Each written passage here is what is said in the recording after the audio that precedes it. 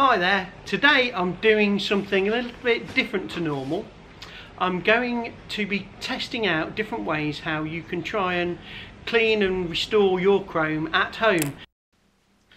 We're not expecting these methods to make your chrome show winning, but we're going to try and make it serviceable so you can tidy it up and use it before you have to get it re-chromed professionally. So let's see the best ways of doing it. These seem to be the most common ways on the internet. The first one is metal polish. The second one is going to be steel wool, and the third one using aluminium foil. So as a test subject, I've got hold of a mudguard that we need to restore the chrome on, and we're going to have a go and compare these different methods and see which ones are the best. So let's crack on and have a look.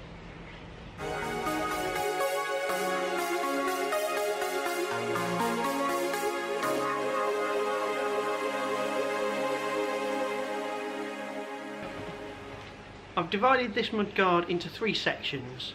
So the first one we're going to try is the metal polish. Now this is a very common brand of metal polish. It says that it's good on all metals including chrome, and it's Solvol Autosol. In my opinion it's going to be a little bit too abrasive, but let's give it a go and we'll see where we get to.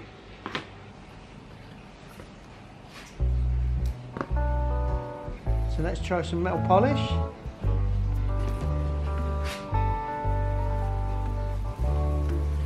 Work it in small areas.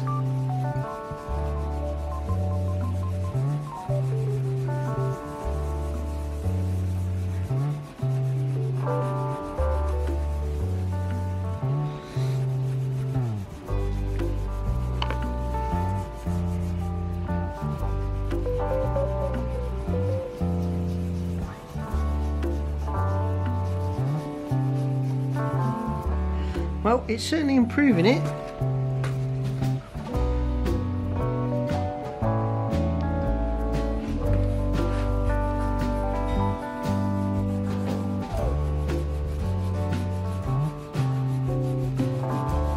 Got to say, this is actually much harder work than I thought it was going to be.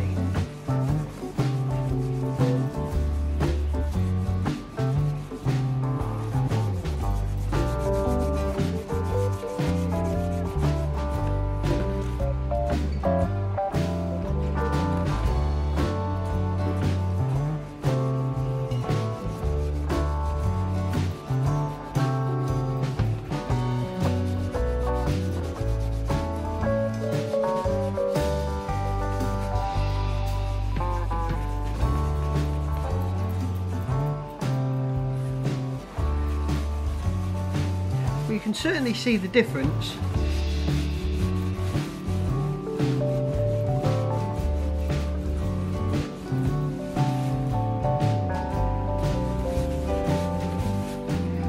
It's not really got rid of all of this.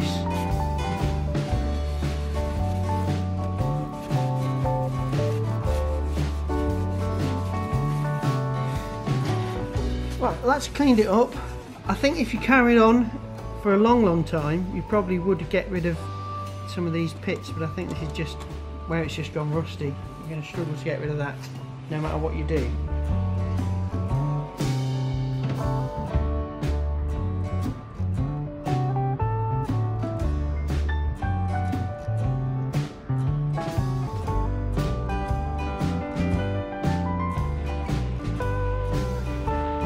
Now the next material that I'm going to use to try and bring this up is wire wool.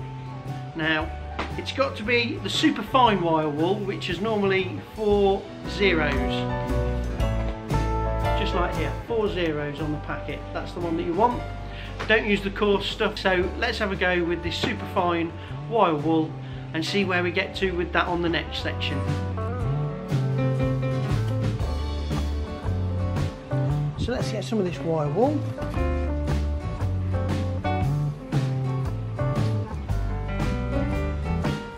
Now let's just spray a bit of water on it, because I'm sure it'll work better if it's a little bit damp.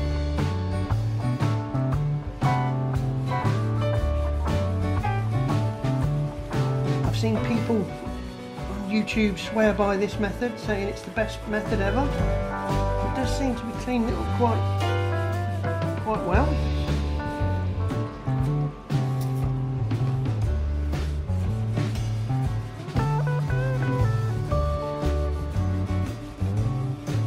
This is certainly a lot quicker going than using the polish.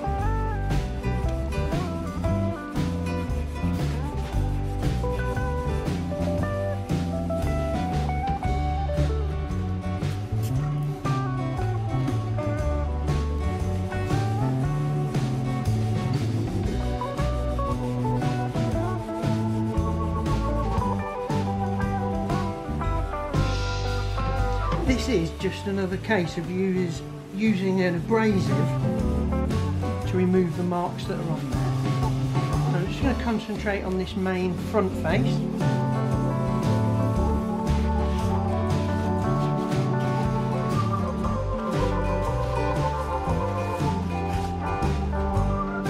There we go, it's cleaned it up. Can't really do anything with these areas that are raised, which is actually the steel underneath coming through. Has certainly improved a lot.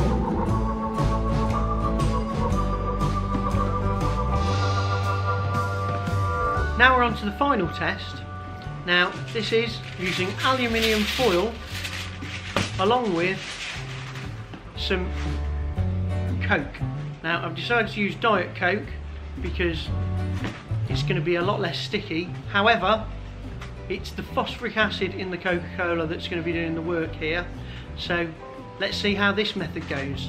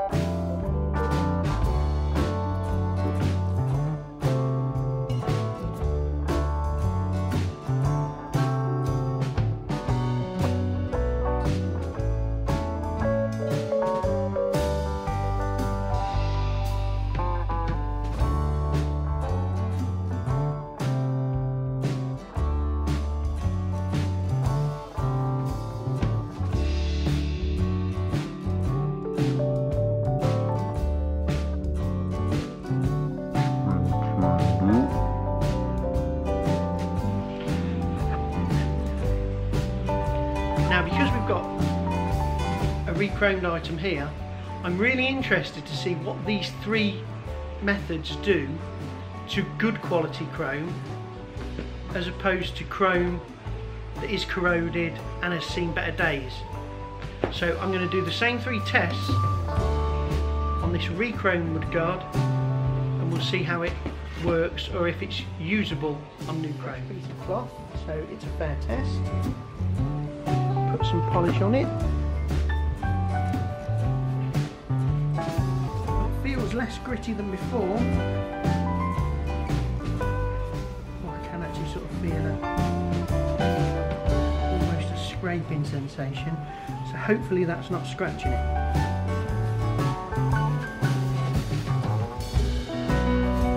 Let's get some paper towel.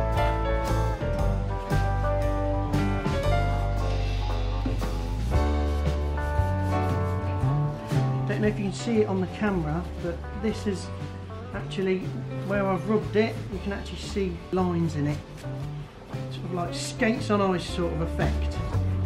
Yeah, you can see scratches, visible scratches from that. Now let's try the wire wool method.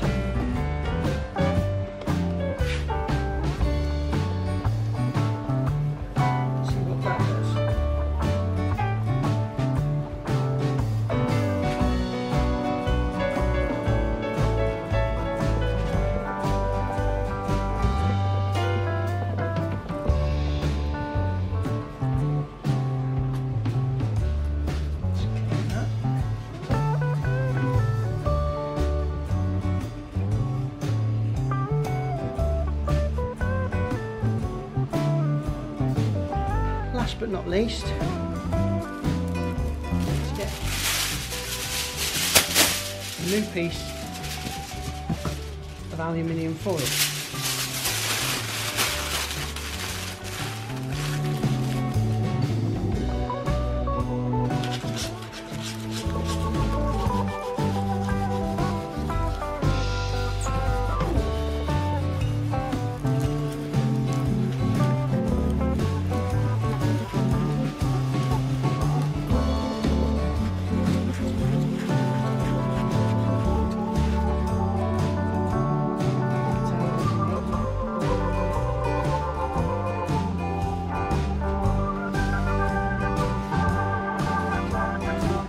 I suspected, all three of these methods actually damaged a really nice quality chrome finish.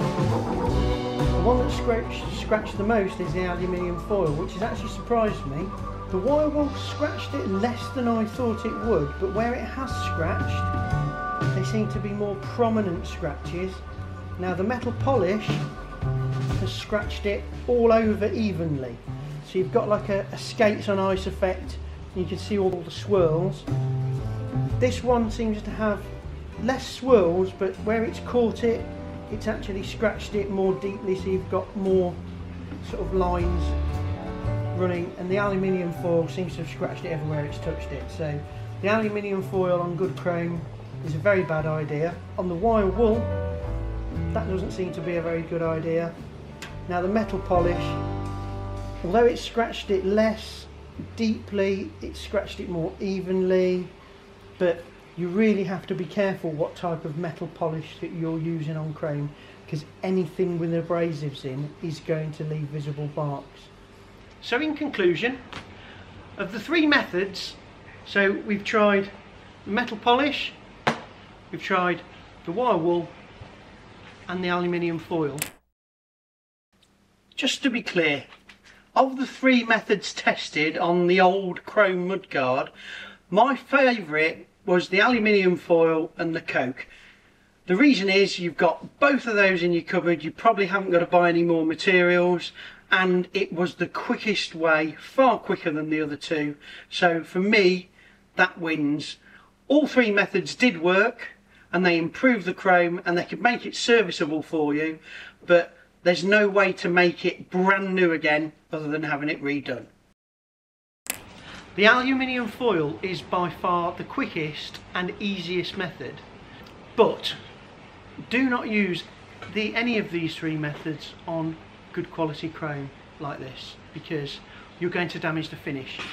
If you've got something that's in a really poor condition like this and you need to improve it, these are great methods.